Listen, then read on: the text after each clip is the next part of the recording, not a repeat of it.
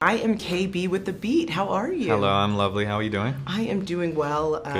This film, harrowing, but in some of the greatest ways. Yeah. So, Peter is unassuming, but he's brilliant, and clearly his love for his mother knows no bounds.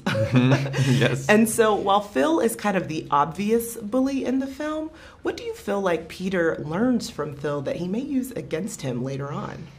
I think...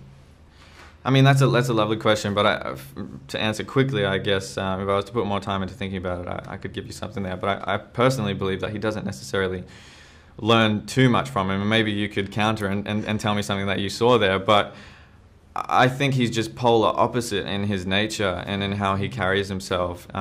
He hasn't had to, unfortunately, suppress anything of who he is. And in fact, he's done quite the opposite. He's completely embraced who he is, even the abstract and the strange.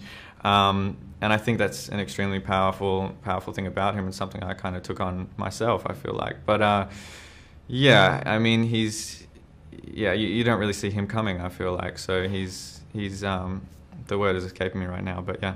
Yeah, you definitely never see him coming. It's a film I'm going to have to watch, I feel like, a few more times to really pick up on the subtleties of Peter and catch up really on the things that are left unsaid, just kind of when he's interacting with Phil as well. Definitely. There's so much to that, and I think that is because, of the Thomas Savage's book. If you were to go and explore that, you'll see how many other layers there are that we couldn't even fit into the film itself. But it is just, there's so many layers, there's so many allegories and kind of metaphors, within it that invite you to explore, which I think is a really beautiful thing, because we miss that a lot these days in cinema, and we are told how to feel, and we're told which way to go, and we're told what an ending is, whereas this one, you have to participate in it, you have to think about it, and not only throughout the duration of the film, but afterwards too. It will haunt you in the best way possible, like you said. You'll just keep thinking about it, which I think is why it's so enjoying to watch it a second time through. Yeah, and you mentioned something, I feel like this movie is very heavy, and obviously you took on a method approach to portraying Peter in some ways.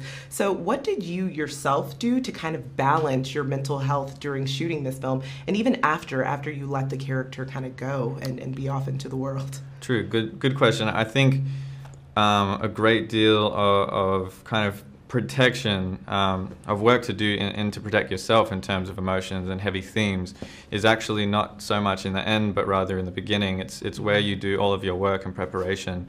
I try to always completely immerse myself in a character's world, motive, and intention.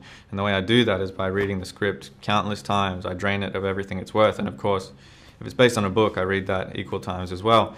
But there will always be things that aren't in the book, some blank spaces that I have to fill in. And it's that work that gives you the ability to define the difference between you and your character and switch it on and off and surrender it and let it go when it's over. But I do remember specifically, because we were so isolated in New Zealand for some time, I went to the closest town and I spontaneously bought a guitar. And it's always been a craft that I pick up and put down throughout my life, but on this one specifically, it helped me quite a bit to kind of refresh the creative process. That makes sense. Well, I hope that when you picked up the guitar, you learned some incredible music, and now you're going to be a little superstar. I want to see some music from you. I did. in fact, future. amazingly enough, I ended up working on Baz Luhrmann's Elvis biopic. Oh, I ended up singing and playing guitar in that, and that was perfect timing. All of like that. Kismet, you know? Exactly. I love that. I love it. Well, thank you so much for chatting with The Beat. Really appreciate it. Thank you so much. And marvelous performance. Thank you.